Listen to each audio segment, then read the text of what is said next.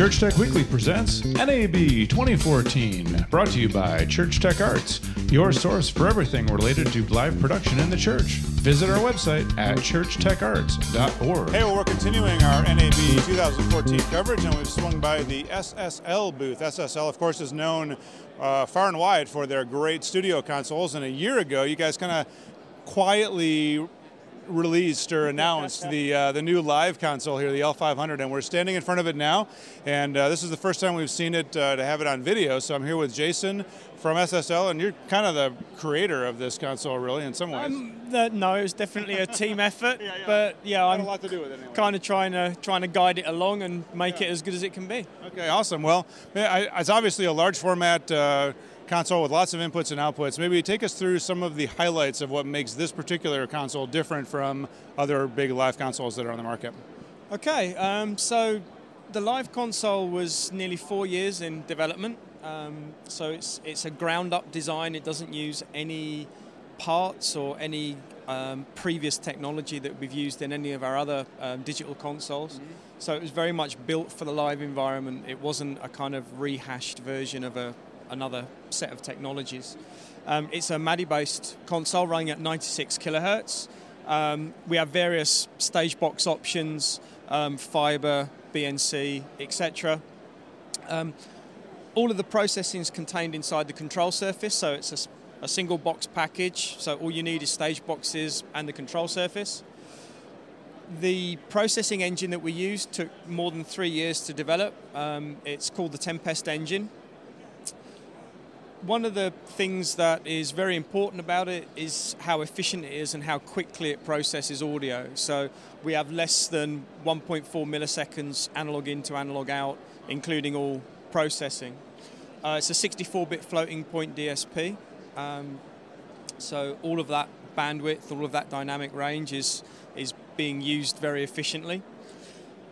The other thing that's really key about the design of the Live is the flexibility. And we've tried to design in flexibility into the I/O configuration and the architecture, the DSP processing itself, and also the user interface and how the engineer interacts with the console. So we have up to 976 inputs and outputs, physical, and we can mix 192 of those at any one time. So if we want to have a look at the DSP and how we configure that. So we've got 192 paths, which we can configure as inputs, auxiliaries, something we call a stem group, and master outputs. The 192 paths are split into two separate blocks. There's 144 process paths, which have full EQ, delay, dynamics, all-pass filters, etc. And then we have 48 dry paths, which have insert points but no built-in processing. As we said, any of those can be configured as inputs, auxes, buses, etc. And it's very, very simple. We just tap edit using the multi-touch screen, double tap the box, and type in the number of channels that we want. Any of the channels can be mono, stereo, or LCR. So we can build the console that we want, that we need to use. So whether we're doing monitors, front of house, combination of both with front of house and monitors. We can have up to 36 VCAs. And then we've got a separate block of processing for the matrix outputs. So we can have 36 processed matrix output buses, and they can be split into 4 separate blocks. So we can have a total of 36 matrix outputs, which can be split into smaller blocks. Each of the blocks can have 32 inputs. So we can have 32 discrete inputs per block, which gives us up to 128 discrete inputs into the matrix. The routing for that can be done from anywhere within the system. So that could be inputs, mixed buses, it could be direct I/O from stage boxes. So it's very, very flexible configuration. So once we've built the console that we want, we can then again use the touch screens to start to bring those channels that we've created onto the faders. So this particular console has got 3 fader tiles, as we call them. Each fader tile has 12 faders, and each tile has a combination of 5 layers, and within each layer we have 5 banks. And each of the tiles is independent. So I can have a different set of banks and layers on one tile, completely different on the second, and completely different on the third. So if we've got 3 tiles fitted, we can have up to 75 banks of user layers, basically. So again, it's very flexible, and we can put any channel onto any fader anywhere. So if we want to work on this particular tile, this is tile number 1. So we select tile number 1 from the drop-down menu. So the bottom part of the screen shows the tile that we're working on. So in this case, this particular tile. The top half of the screen is all of our sources. So it's the things that we want to use, we want to drag, we want to pull from there.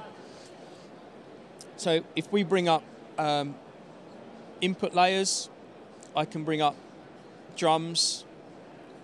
I could bring up drums down here just using the touch screen. So if I wanted to pull down a bank, I just grab the bank, pull it down and drop it in. I can also take channels, drop those down in there as well. But because I can have any combination, I could, for instance, say, well, I also want my effects returns for my drum reverb, for instance. So I can take that, drop that down there. So that's now part of my drums layer with my effect return for my reverb, my drum reverb, and then I can delete and remove channels whenever I want. So once I've built up my layers and my banks, I can get to anything I need to, wherever I want, just by tapping the cool buttons to bring that layer to the surface. So any of the tiles can be brought to the screen just by tapping the screen button.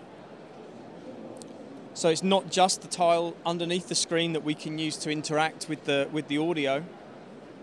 So now we can see the tile underneath the screen. You can see that the channel strips are kind of in a vertical format, just like an analog console. Yep. Gain at the top, meters, bus routing, and then audio processing underneath. So we can tap the screen on any of the buttons. That selects that block of processing. And then these controls here that we call the quick controls, they have 3 assignable buttons and the encoder. And these work in conjunction with the screen as we tap through the different functions. So if I want to control a auxiliary send, I just tap the aux button, select the mix bus that I want to control, and now that's on my rotary control here. And then I can switch to control the pan if it's a stereo send, for instance. So I can continue to tap on the screen just to select stuff. I can also use the screen to turn things on and off. So if I unlock the screen, when I tap these routing buttons, it's just like hitting a routing button on an analog console. So I'm actually turning a mix bus send on and off when I do that. So pretty much the whole console can be controlled from these encoders. But we've also got the channel control tile, which has its own multi-touch screen. And then we have a bunch of encoders around the outside, which basically get assigned depending on which function I tap from the control tile. So I can control any part of the channel, mix buses, EQs, dynamics, everything. So if I bring up EQ, I've now got one knob and one control for each of the 4 EQ bands, and then I've got my high and low pass filters underneath. I can turn them on and off from here. And I can also flatten the EQ by pressing and holding the in button to flatten the EQ for me. So this is one way we can control the audio. The quick controls are a second way. And the third way is by using the big touch screen, which is generally what most people get drawn to. It's a nice big 19-inch super bright touch screen. So we can have an overview of the channels that we've got selected on the tile, or we can tap the screen and then open up a detail window. So if we're looking at EQ, for instance, I can double tap the screen And now I get a detail view. And now I can start doing some of the fun stuff using the multi-gesture screen with pinch actions for Q, obviously gain and frequency as I sweep around. And this basically can be used on any part of the channel strip. So if we go to the gate and the comp, we can do a similar set of things with the hold function being a pinch action. So it's a very, very interactive and very direct interface. Now, just because I'm using the big touchscreen, it doesn't mean that I lose the quick controls underneath. Right. I can select them to track what we're selecting on the screen so that I can have fine control with the encoders as well as touch sensing from the screen. And again, I've also always got the channel control tile as well. And all three of those interfaces basically work together so that we can choose which way we want to mix on the console. It's entirely up to the engineer, how they feel comfortable and how they want to do things. Processing-wise, we've got some unique SSL features. So obviously we can color the channels, so we can put user colors in. Another thing that we have is something we call iconics, which basically allows us not only to assign a name and a color, but also a pictogram. So we can assign a picture to that particular channel to give us a much more fast access and understanding of what that channel is. It's quite interesting that your brain is programmed to recognize shapes much more quickly than it is to read text. And although it looks like a bit of a gimmick, actually it's quite surprising how quickly you start to rely on those iconics images. I like the buffalo icon there. My personal favorite's the meerkat. Yeah, oh yeah, you gotta love the meerkat. You gotta love the meerkat. Yeah. So we've already looked at EQ, but here we've got all of the classic SSL EQ functionality. So we've got a selection of filter types that we can choose from. So it's very easy to emulate E-series, G-series EQs. On the mid bands, we can also select from a couple of different types of parametric and also from have a notch filter as well, which is very useful. In a similar vein, the dynamics processing has a number of options. We have separate sidechain filters for the gate and the compressor, but we can also have the compressor in peak and RMS modes. And on every compressor, there's also a tube emulation mode as well. So we've been building in a lot of flexibility again and a lot of choice and in the toolbox for the processing. Another unique feature on the console is the all-pass filter. So we have an all-pass filter on every process channel. It's difficult to know how familiar everybody is with all-pass filters, to be honest, but basically an all-pass filter allows us to tilt phase according to frequency. It's something that a lot of people see in loudspeaker processors to help align multiple loudspeaker drivers. It's also a very useful tool when you're mixing audio. It's particularly useful where you've got multiple microphones on a single instrument. So things like snare top, snare bottom, kick in, kick out, bass guitar, bass mic and bass amp, or bass DI, sorry.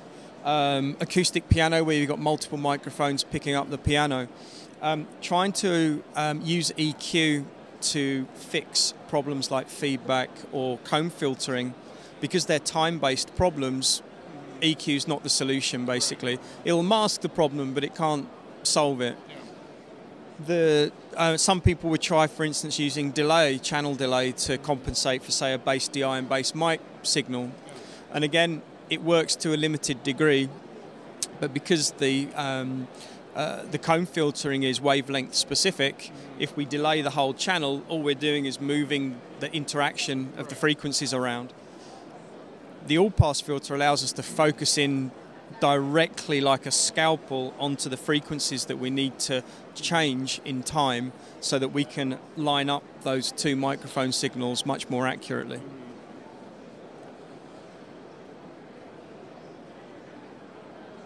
probably the last thing that we're going to want to look at is the effects rack, very important part of the console. Again, it uses a lot of the SSL history, a lot of the SSL legacy, so we've got all the classic things like the SSL bus compressor, all of the dynamics processing, so all the gates and EQs, etc. We've got more than 40 effects for you to choose from.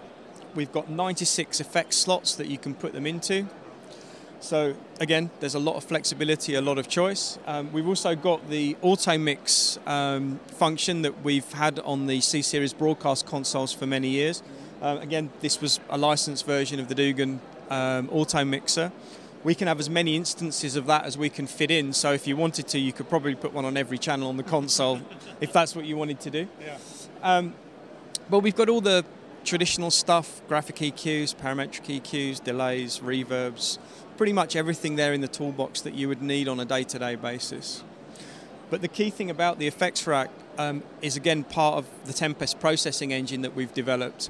Every one of these effects, except for obviously the time-based effects like delays, reverbs, etc., but all of the inline effects are basically processed in one sample. So at 96 kilohertz, that is a very, very small amount of time. So adding effects into your inserts adds, very, very minimal amounts of time, and they're all being processed 64-bit floating point. So obviously a very, very comprehensive, very large format console, tons of processing power, lots of I/O, lots of stuff going on. It is shipping. It's been shipping for about 7 months now, you said. Yep. And you have some great videos on the website that people can go look at. Yep. The offline software is going to be going live soon as well, so people can try out and have a look around a bit more in depth from their laptop. The YouTube channel is also live, so just go to solidstatelogic.com and see what you think.